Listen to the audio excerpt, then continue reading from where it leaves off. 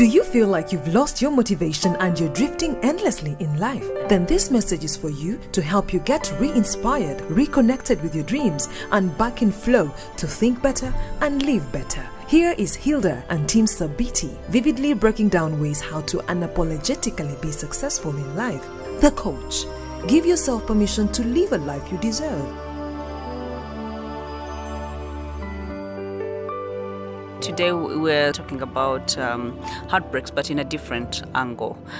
In an angle of you have been heartbroken, and the best that you have done subconsciously or cautiously, you have let yourself put your guard so high. You have built a fence around yourself. You have isolated yourself. You have gone into solitude. You have forgotten about the world, and you even don't know how to operate again. You know, like someone comes from prison and is put into an open world and they don't know where to start. They don't have a job, they don't have where to sleep, they don't have anywhere, and you're just hanging on by a thread. We know that heartbreaks are worst of the things that can happen. I know as we speak right now, there are people who are going through a heartbreak, and there are people that have avoided heartbreaks. Yep. Willingly avoided heartbreaks. Like you told someone we need to talk, and someone just knows that, you know what, that we need to talk sounds like danger, so I'm never going to show up and I will never listen to anything. And sometimes the bit of shielding comes from this angle. I'm always the one that loves more. Of course. I'm always the one who is hurt. Yes. I'm always left the behind. one who is left behind. So in a way to try and shield yourself, you avoid.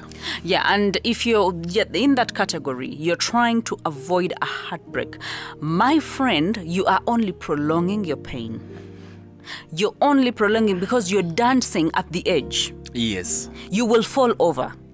But instead of falling over, instead of someone pushing you off the cliff, it's better you decide that, you know what, I'm better off away from this stage. And even I think from some of our lessons about heartbreaks, one of the things that we kept mentioning is expectations.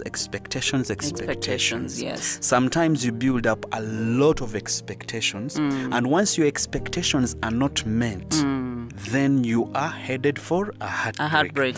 But you know, I think I love the way Bahati tried to put it in the book, in Deliberately Selfish, trying to emphasize, love yourself, believe in yourself, give yourself the opportunity first before you give it to another person, so that you will not depend on them. You will not wait for approval and their consent to become somebody in life. You will, obviously, all the time appreciate who you are. You are. You know, when you behold yourself in and a if someone does not appreciate you, you will walk away. Yes, you behold yourself in a mirror and you're like, I think I have the killer figure. I'm the most beautiful thing that has ever existed. Yes. I have those beautiful eyes. Look at me, the skin is sparkling, and you know, you give yourself all the credit that there is. In other words, you begin by appreciating yourself. After appreciating yourself, anyone who comes into your life will appreciate you. Yes, you will radiate confidence and exude, all the abilities and the self-esteem. And do you know that part of what self-love is, what people forget is, part of self-love is knowing the truth. Yes. Because the truth will set you free. Yep. The truth gives you the next level in your life. It makes you open, it lets you open the next chapter in your life. You cannot keep reading the same chapter of your life because you fear the truth that lies ahead. You either face it or face it. Now, the truth, it's, if you decide to hide it, to bury it, it will come up sometime. It will, eventually. If you decide to go around it, you're only prolonging your pain. True. The best way to face the truth is head on. You collide with it. Yes. It hurts you. You face it. You face your greatest fear of being abandoned. It's the bitter truth about truth. Yes. The bitter truth about truth is you face your nightmare, you face your fears and deal with them once and for all. And it will not kill you. Now, what happens is we prolong the pain by trying to avoid dealing with the truth. But you know, the truth that the truth that you don't want to deal with right now, you will eventually have to deal with it someday, tomorrow. And it will even be more. But at the point when you'll be dealing with it, it will have magnified, become bigger, stronger. Yes. Okay? And you're becoming weaker. Exactly. You have to, because remember that you're using a lot of energy to avoid the truth. Keep it away. Yeah. By the way, you're using a lot of energy, like you're running 100 miles per, I don't know per what, but you are running so quickly away from the truth. And you know, there is avoiding.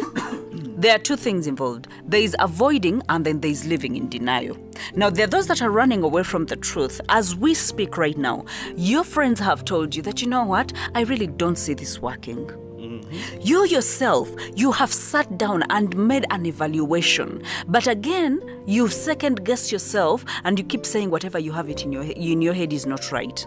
You have told yourself, you know what, this is not going to work. You have told yourself, for example, someone stays in Uganda and the other stays in Abu Dhabi, and then you're dating, online dating, you've never met each other. And all of a sudden, the man is telling you that, you know what, come in one of your holidays or leave, come and check on me. And then the girl is excited. When the time to go check on him comes, the guy is like, now you send the money so that I can book your tickets and I can book your hotel. And I mean, if you don't love yourself enough, you feel like, oh, he needs me, let me go. So you go on what deal? You board a plane, you pay your own air ticket, you look for a visa, you pay your own hotel, and guess what? You're not going to smile at him. When we talk about the truth again, you know, when you see all the red flags about your partner, and not only that, when you put your head down to sleep, you dream exactly the same red flags. Yeah. Whoever tries to talk to you is showing you that same. You even hate them. Exactly. Why? Because you don't want to face the truth head on. You're like, now, okay, feels like this was my last chance. I'm holding feels on like, for dear life. Feels like there is no other option apart from this particular guy. But let me tell you this. Until when those red flags become or begin to manifest now in a very, very deep way, until when probably that one thing that you're trying to run away from becomes so evident and undeniable, then what will happen is you will have exposed your heart even for a very deeper heartbreak. Now, the best thing to do in life really is when you see some of those red flags, okay? I'm not saying give them a lot of attention, but don't just simply ignore, okay? Why? Because whatsoever you're trying to ignore right now, if you're not doing anything right now about it, it will come back. It will come back haunting. For example, if the kind of guy that you're dating, probably 2-3 people have come to you and have told you, that guy is not straight. Yeah. Okay? He's in multiple relationships. And you don't want to even think about the fact that the guy is doing that. You're like, you know, because provided when he comes, I'm with him, is mine. Yeah. You understand. Now, wait until you cannot bear with this one fact. That his multiple relationships now have come or drawn closer to you. Okay? You cannot deny them. Anywhere you go to, there's someone who's giving you that eye, all things you're actually intruding. But you thought you're the only one, and you wanted to keep that to yourself, that you know, I'm the only one in his life. But the truth is there are multiple. There are so many that are in his life, and he seems not to be shaken about the fact that he has these multiple relationships. So for how long will you want to stay like a side thing? You know, so sometimes we give excuses for no good reason. So the thing here is, what we're emphasizing, okay, building expectations and wrong expectations, to put it right, okay, will kill you. Yeah. You'd rather build expectations on what will build you or make you better. Yes. I would rather that you dwell on the fact that I have known the truth about this man. This is who he is, but I'm ready to face it. That's different from, I don't want to know the truth about him. Let me live in denial until when the bomb bursts. You understand? So either way, you have the opportunity to guard your heart against a heartbreak, like against such, by dealing with some of these truths. Yeah, and facing them. Now, I want us to talk just a little bit about how this whole thing builds up in us, because some of it is not really natural. Some of it, it's because some events in our lives, traumatic events or things in the past happened, so they cause us, they build that that kind of expectation in us. For example, you're a lady and you lost your father when you were young. Or maybe you were brought up by a single mother and you blamed it. Subconsciously, you blamed your father for leaving, Or you felt like by the death of your father, you were rejected and abandoned as a child. So what you do is, in every man that you come across, you look for a father figure. That's why you end up being in love with married men. That's why you end up being in love with older men with a very huge difference. Why? Because you easily trust a man and put your life into their hands for them to be able to father you. But you know that you're not going to fall into the hands of the right people all the time. So you fall into the hands of the wrong people who take you for granted, wrong people who use you. Why? Because you let them use you, because you have that longing of having a father figure in your life. And I think it's two-way. It also happens to some of the boys. Yes. Like I've come across boys who are like that. They fall in love with very mature women. Yes. And they get a sense of contentment and satisfaction when they are around these older women. Who mother them. Who actually behave like their mothers. So they end up, either in multiple relationships, because you know that thing where your conscience is telling you that I think it's wrong. I'm talking about age difference of about 15 years. Or even more. Or 20. even more. So in other words, the woman you are with is fit to be your mother, so to speak. But you know, she's the one that you feel comfortable with. Why? Because she will be more like your mother, the mother that you missed, or the mother that was not there for you. She knows how to handle you. She knows to prepare for you that nice breakfast. She pamper you. She will do your undies for you, and she will iron them. She will make sure that your shirts are clean, and etc. and etc. I think you are looking for your mother. You have not yet sat down to look for the person, a partner, someone that can help you become the real man that you are meant to be. So it's two-way. Now, such people are prone to heartbreaks, because you're ever getting into a relationship without a clear reason and without a solid reason. So you get in there, things do not work out the way you expect, you run away, or the other person walks away. Not only that, even when they get in, I think there was a situation I dealt with for some time where this young boy found himself falling in love, usually found himself falling in love with mature women. But what used to happen, the other women know what they want. This is a mature woman. She knows exactly what she wants. So she can easily say sorry, and she can easily avail her car for you to drive. She will buy you the fancy shirts, the fancy trousers. She will give you some pocket change. She knows exactly what you need as a young man. But naturally, as I mentioned earlier, subconsciously, you find yourself still falling in love with the younger girls, those that are in your age bracket. So this boy found himself, always in multiple relationships. He has the other woman who will supply that has a young girl. Yes, but also has these young girls, and you realize what that leads to. In case the other woman also has men, so you realize that flow. The network. That network becomes very hard and very complicated. So, in other words, you're endangering most of these young girls who are into your life. Why? Because you can't stay where you are. Because even when you know that I get a sense of contentment when I'm around this old woman, she knows exactly what to do from bed. She knows what to do in bed. She knows what to do in the kitchen. You know what happens with the stomach and a man. So she knows exactly what to do, and she plays her cards well. But because subconsciously you know that what you're doing is wrong, you find yourself even with these young girls. So you hurt these girls, break their hearts, and eventually when the other woman finds out that you are in multiple relationships, she will obviously draw away the funding. She will take away her car. She will stop giving you that pocket change, and eventually you'll be out of her life, and maybe you'll be heading to another relationship with another mature woman. Why? Because you need the constant funding to have a life.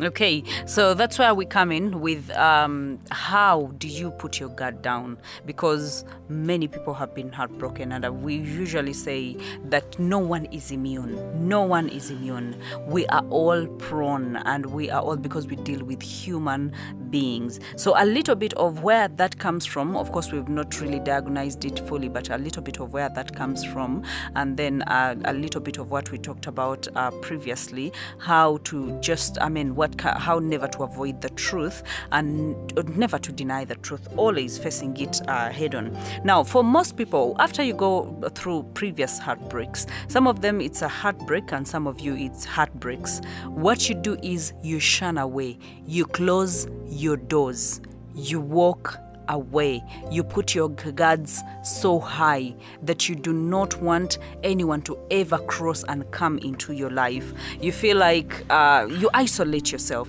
So we want to ask today, how do you let your guard down? How do you help yourself to make sure that you move on in your life and accept to live a life that is full and welcoming? Very true, yeah.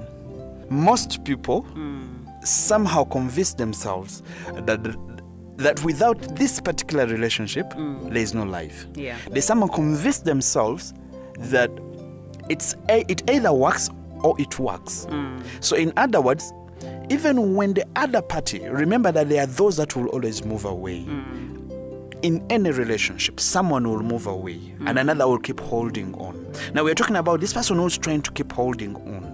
He was trying to hold on to this relationship which is slipping through their hands. Who's trying to hold on to this thing that seems not to be working. Who's trying to hold on, you know? Now, you're the kind of person who convinces yourself, you somehow put yourself in that position of as in it has to work. Even when the other person has already made up their mind and decided to move on and decided to have their own life. So you stay long in this place of pain, and that pain is what leads to what Bahati was talking about. Soon or later, you get scared of ever committing to anyone else. In other words, when anyone talks about commitment, you run away. You tend to hate a particular type of men. You somehow just dislike them. I've met some girls, Hilda, who say I can never date a handsome man. Handsome men are pain. And that's how they put it. Handsome men are pain. But it's not entirely true. It's because of what you've gone through that causes you or has pushed you to make such statements. Even ugly men can be pain. Yeah. So there's nothing but like... who is the judge of ugly and handsome? You! Of course. You know? Anyway, let's move. Okay. Now, I want us to know that it's very natural. It's very natural to want to protect ourselves. When something happens to you, your number one instinct is to protect yourself. I want you to imagine a house where you have a very prized item. It could, whatever you think it is, either your TV, your what. You know, there is a way we build walls and we build doors and we buy padlocks to make sure that we keep ourselves very protected. But again, these things, when we build the walls around our hearts, then we tend to keep away the bad guys and even as well the good guys. So how do you do it? Number one, we've usually talked about getting out of your comfort zone.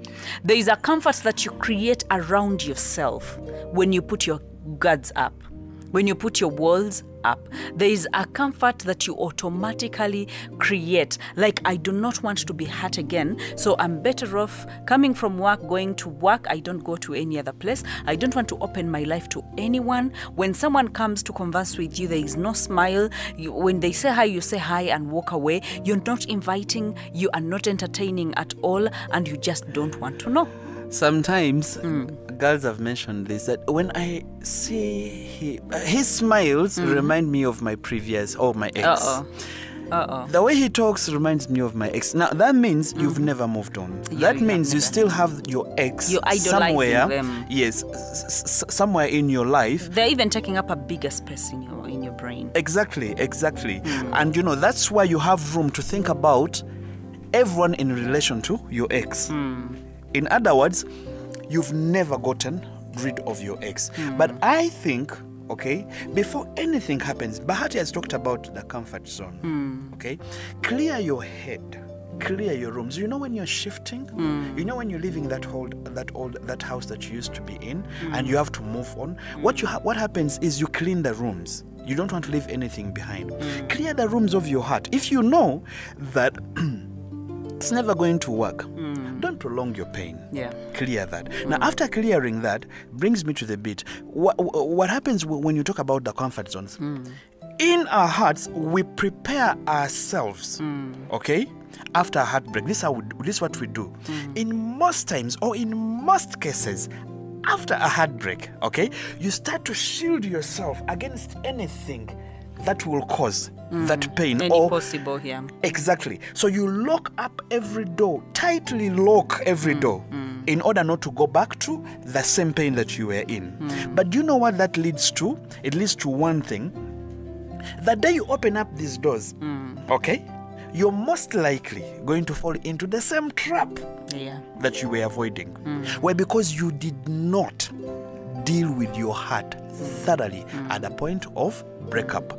Now, when you got that breakup, when you got that heartbreak, you simply, okay, decided to just lock up all the rooms without minding what is still in that room, what needs to be cleared out of that room. What is rotten in that room. Exactly. So you kept all the garbage, you kept everything you within have all those the rooms. Inventory, yeah. So the day you sneak to open up one of these rooms for someone to enter, you fall into the same trap. Why? Because you did not deal with those issues. We advise, okay? Don't be so quick to get into that comfort zone of as in, I'm shielding myself against this. Let me shield, let me shield. Don't rush to shield. Rush to clear the rooms. Yeah. Once you've cleared the rooms, be open. If someone has called you and wants to go on a date with you, why not? Okay, we wouldn't advise you that immediately after a breakup you get into a relationship. We wouldn't advise you to do that.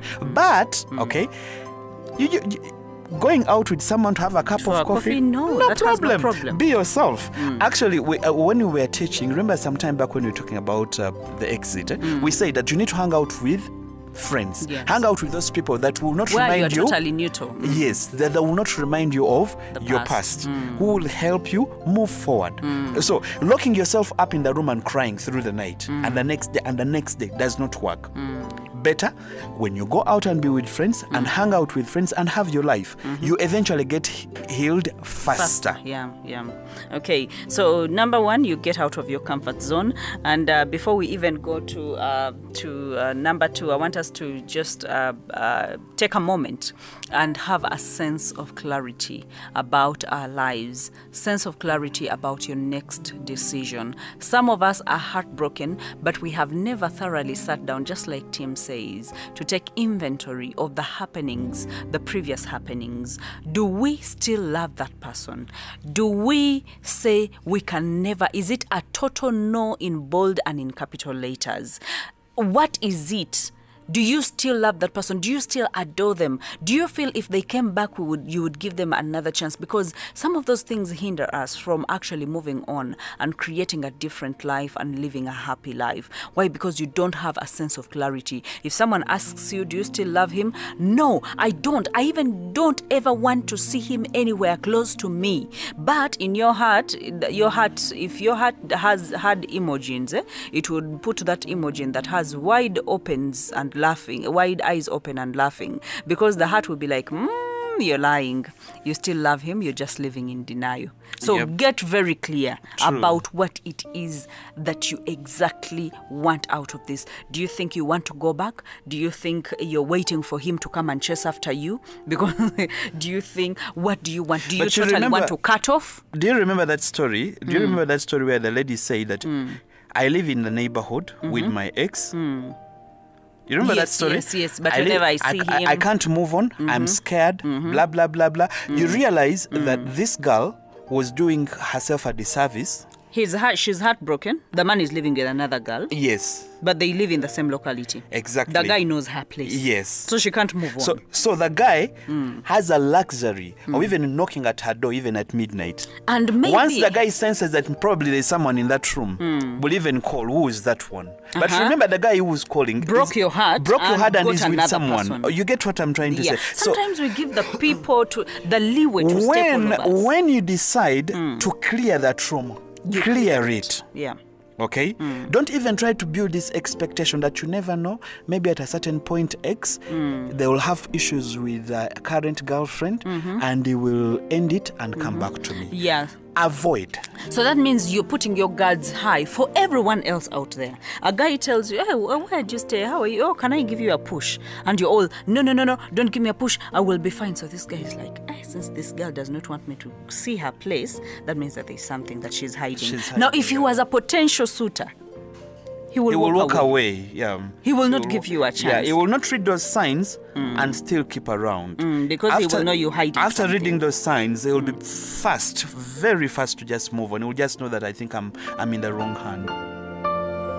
To stay connected with a coach, call 0757 117 117 or 0784 331 331. On social media, it's Bahati Hilda or Team Sabiti. You can even email us at bahatihilda@gmail.com.